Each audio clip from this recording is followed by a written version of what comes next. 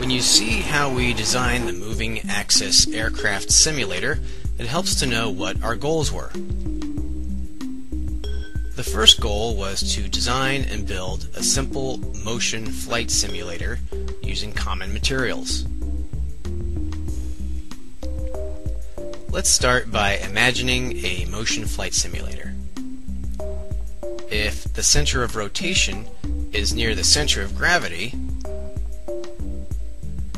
then it should take very little force to cause a lot of movement.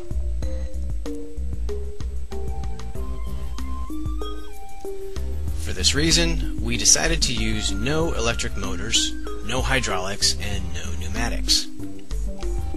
We still had plenty of other options to experiment with, though.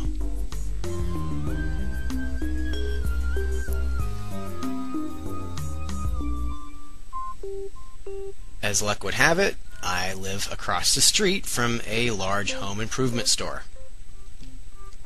MAACS was built mostly from lumber, plumbing pipe, insulation foam, and various hardware from this store.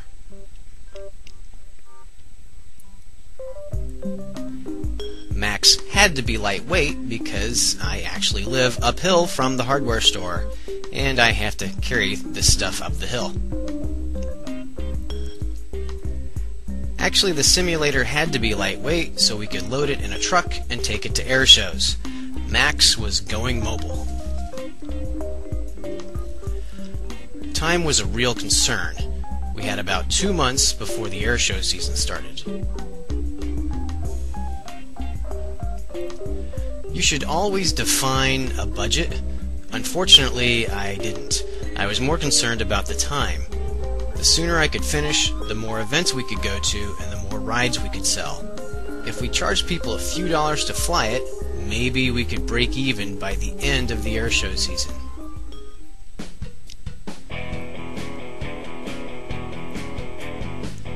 I feel like there should be more hands-on activities for people at air shows and other aviation events. Something more than just taking pictures. I wanted to create something people could climb in and really experience.